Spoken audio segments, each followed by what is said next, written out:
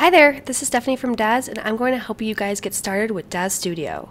In this short tutorial, we will cover how to install Daz Studio, bring a character and environment into our scene, and a couple other quick tips. First step, go to daz3d.com and click Download Studio in the top navigation bar. Once you get to the registration page, enter in all your information and click Download Now. The install manager will automatically begin, and you can see it in the bottom left of my screen. You will then go through the necessary steps to install the Daz install manager onto your computer. The Daz install manager will appear, and you will need to log in with the same credentials you used to register. Then you want to download the free products that come with Daz Studio. Check the box Products and select Start Queue. Now you can see I have several free products to start creating with. Now let's open Daz Studio and begin. Now that Studio is open, log in using the same email and password you used to register. Now Daz Studio is connected to your account, and you can access your free or purchase content. Now let's start setting up a scene. We are going to use a Smart Content and Products view. Click on the figure, scroll down and click on Genesis 3. As you can see, the Genesis 3 product package includes a few figures, hair, materials, and wardrobe. A good mix of items to help you start creating. So let's go to Figure and double click on Genesis 3 Female. Once she loads, you will see her in the Scene tab on the right hand side. Make sure she is selected. Now go back to the Content Library on the left hand side and let's click on Wardrobe. Let's double click on the Dark Storm outfit. The beauty of Daz is that the clothes will automatically load and fit your character perfectly.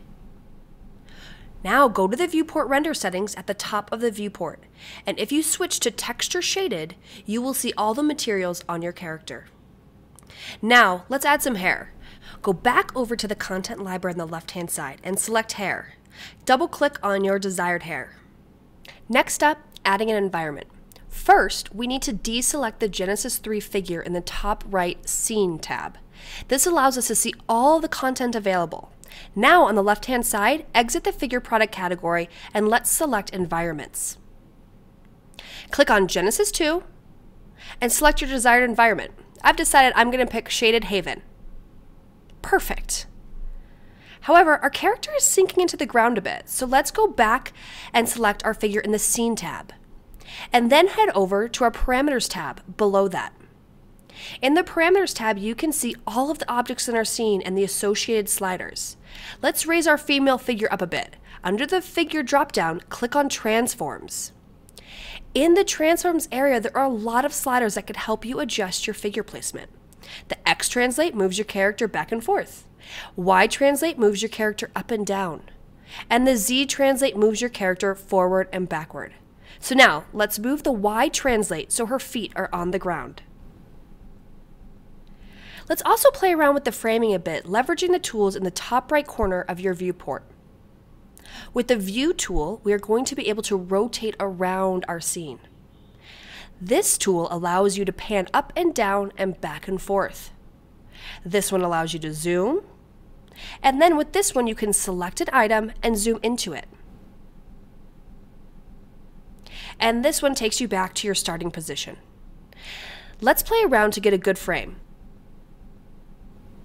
I'm going to frame in on this environmental feature, and I'm going to move our figure using the transform sliders. Okay, now it's time to pose our figure. Make sure your character is selected in the top right corner, and go back to our content library on the left hand side.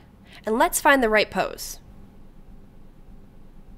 I'm selecting the Genesis 3 poses, and I want to try this one on. Fashion Model Pose 9. To perfect it a bit, I'm going to go back over to my transforms and change my rotation. Now let's render this out and see how it looks. In order to do that, click on the camera icon in the top bar. As it renders, it's going to do a base render and then continue to do more passes, increasing the level of detail each time. Don't forget to save your work so you can go back and make changes if you want. Okay, cool. Our first render. Awesome. So, to summarize what we covered, we talked about 1, how to install Daz Studio, 2, how to navigate the Studio content library, 3, how to add a figure, environment, hair, clothing, and a pose to our character, and finally, 4, how to change the position of your view and your figure to achieve your creative goals. I hope you guys found this helpful, and I encourage you to check out our next tutorial, how to set up a perfect scene. Thanks for listening.